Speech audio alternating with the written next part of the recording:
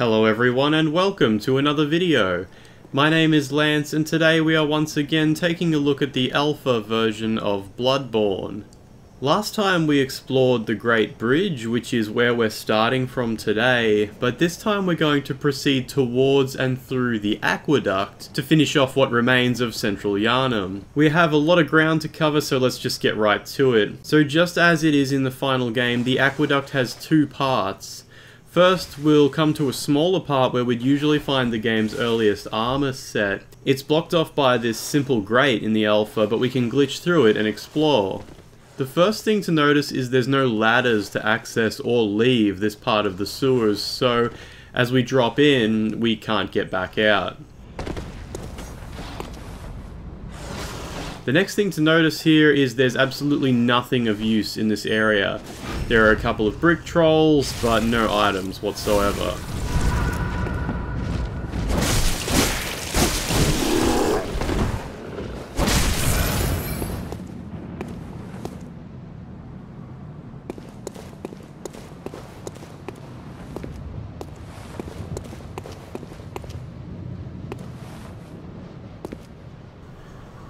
Falling into the inescapable waterway reveals an incredible number of rats, but no items.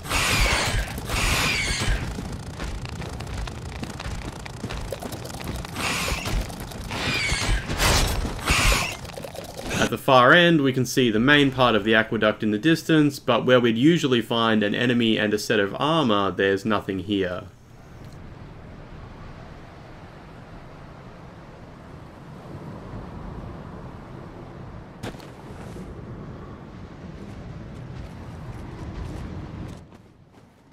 So returning to the Great Bridge, usually from here we have two paths to the aqueduct. The first is once again blocked in the alpha by a grate, so we'll proceed through the dark residence to the back streets.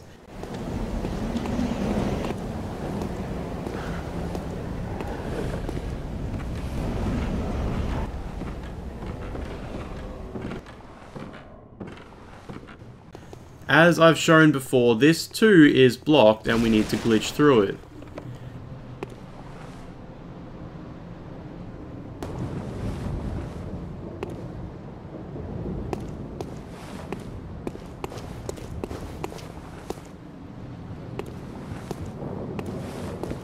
Now you might notice there's no brick trolls here as there would be in the final game. Well, they are here, but they only appear when certain unclear conditions are met in the game. I've manually spawned them here just to show that they do exist. The unopened shortcut is here as well, although the lever has no interaction prompt.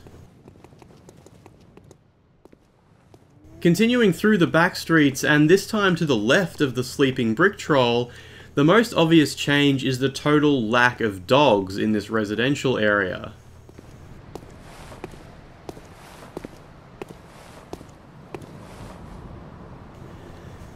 The final game has quite a few dog enemies here. Well, once again, they are here, but they only appear in certain conditions. Possibly at a different time of day, although there's no way to be sure.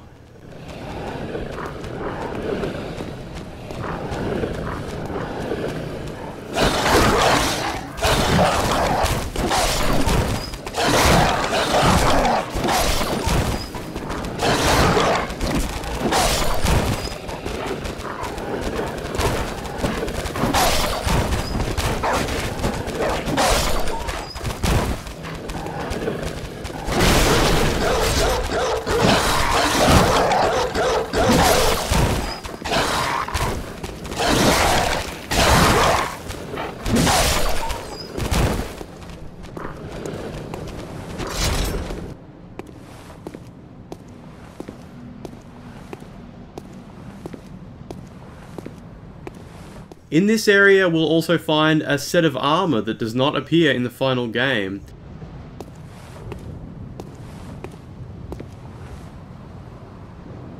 This is the Blood Hunter of Gramia set. Unfortunately, equipping it simply makes the character completely naked, so I'm not going to demonstrate that here. The lonely old woman NPC is not present.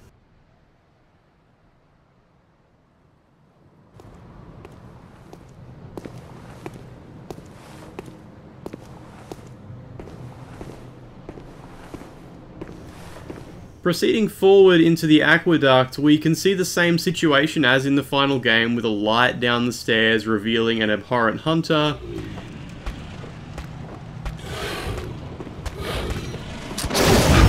I did notice that I triggered a visceral attack sound effect here, but the enemy was not actually stunned.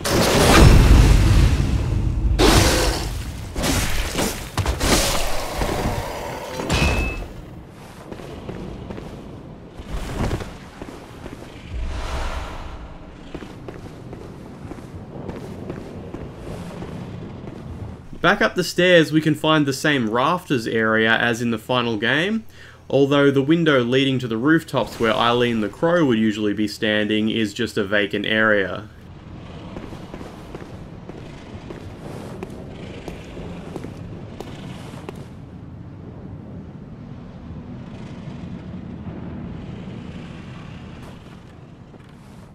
Back to the rafters, we see the hanging corpses from the final game are here to be shot down still. Although this one of them just falls automatically and the item on it just disappears once it lands.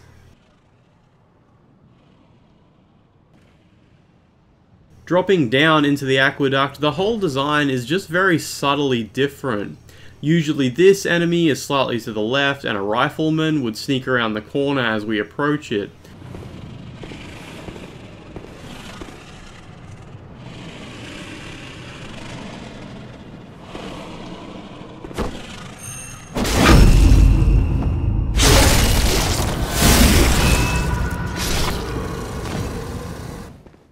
Also, these walls are not present in the final game, preventing some traversal.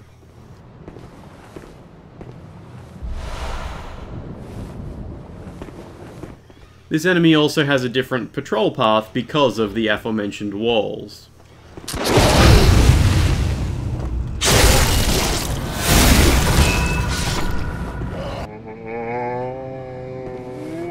Further towards the waterway, we see far less enemies in this area. In fact, it's basically just a huge group of necrophage birds and a single brick troll. The clipping plane is all very unfinished here, causing the character to sink into the floor. These early versions of the trolls have a block move that, as far as I know, never made it into the final game.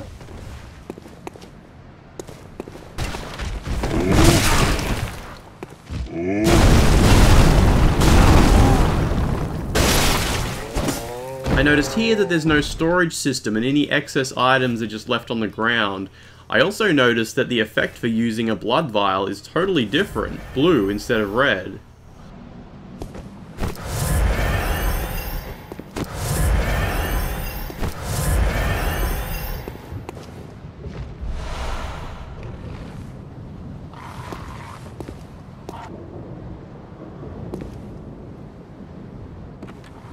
Dropping down, we find the alpha version's second unused set of armor. This is the Spy Hunter of Yharnam set. Unfortunately, once again, equipping this simply makes the character naked due to missing assets.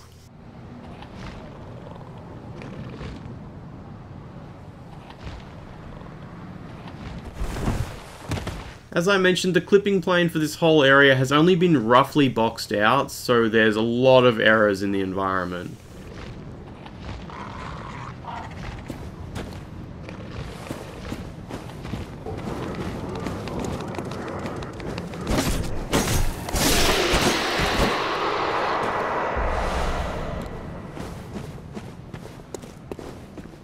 You might be wondering if I forgot to grab the item from the corpse I shot down from the rafters earlier. Well, here it is. Just 2 blood vials, unfortunately.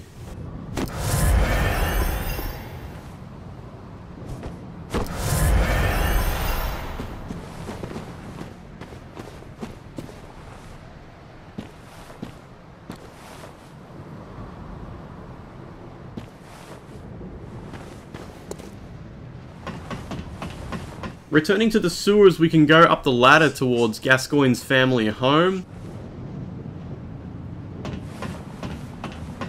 We find an executioner here that took 4 visceral attacks to kill.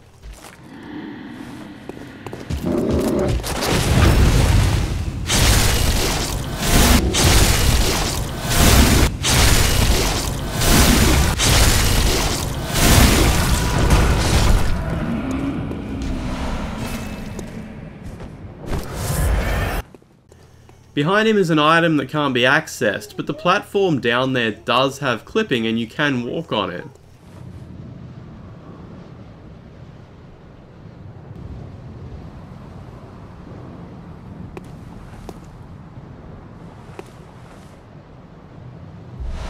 It's hard to know if there was ever a plan to have this be an accessible area, but in the end that never eventuated.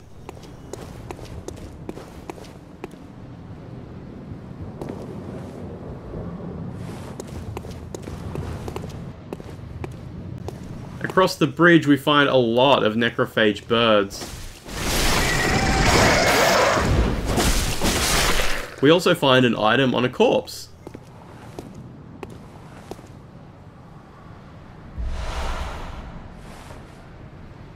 This weapon has no name or visible model, but I managed to equip it and try out its moveset. For some reason it causes a flame effect on one of your hands.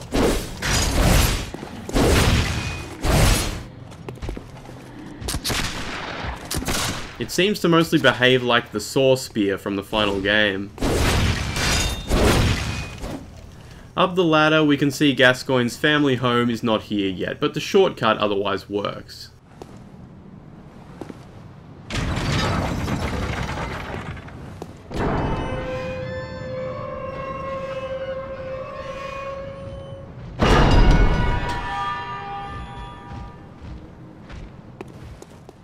Returning to the sewers towards Odin Tomb, not much has changed other than that the whole area is just very rough and unfinished.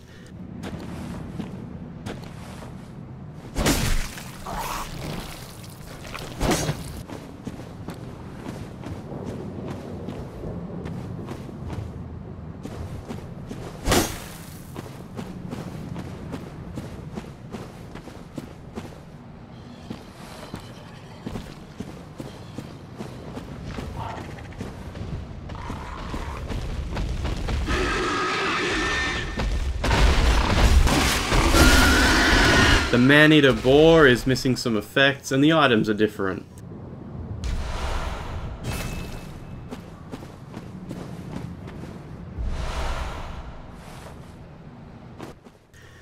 The sewer just has a dead end as opposed to a massive fatal drop in the final game.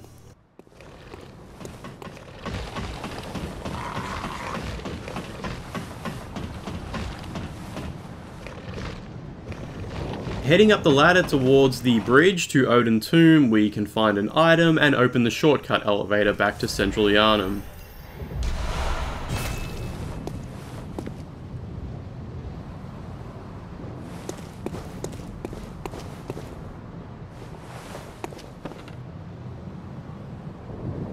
The elevator is missing sound effects.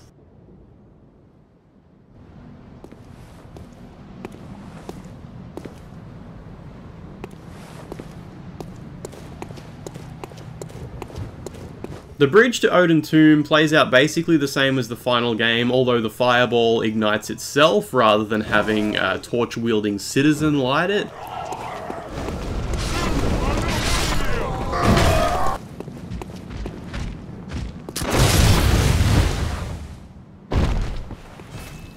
Continuing into the fight with Gascoigne, the game tries to play a cutscene, but fails and drops us immediately into the fight.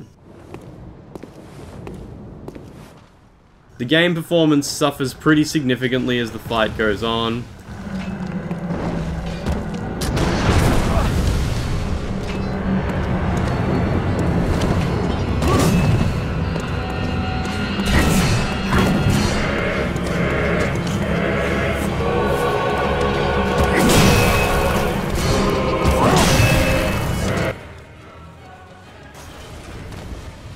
The fight plays out basically as you'd expect, although Gascoigne's dialogue throughout is entirely different. I'll let you hear as much as I was able to capture. The reek of blood. Intolerable scent. It sickens me.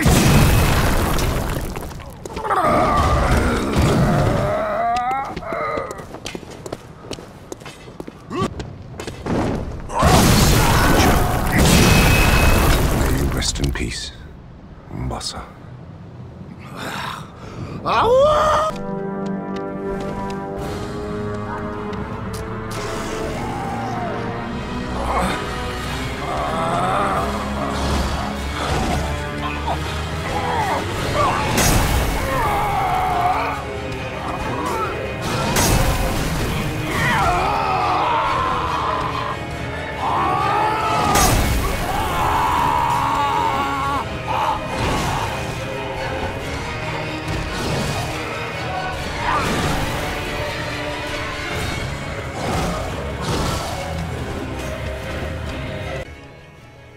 His death animation is fairly anticlimactic.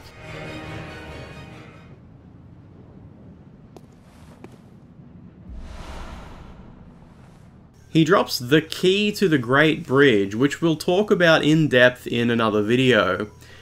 No lantern or warp chair appears, unfortunately, and where Viola's corpse usually is found with a red brooch, there's just one with 5 blood vials that I was able to comically collect one at a time.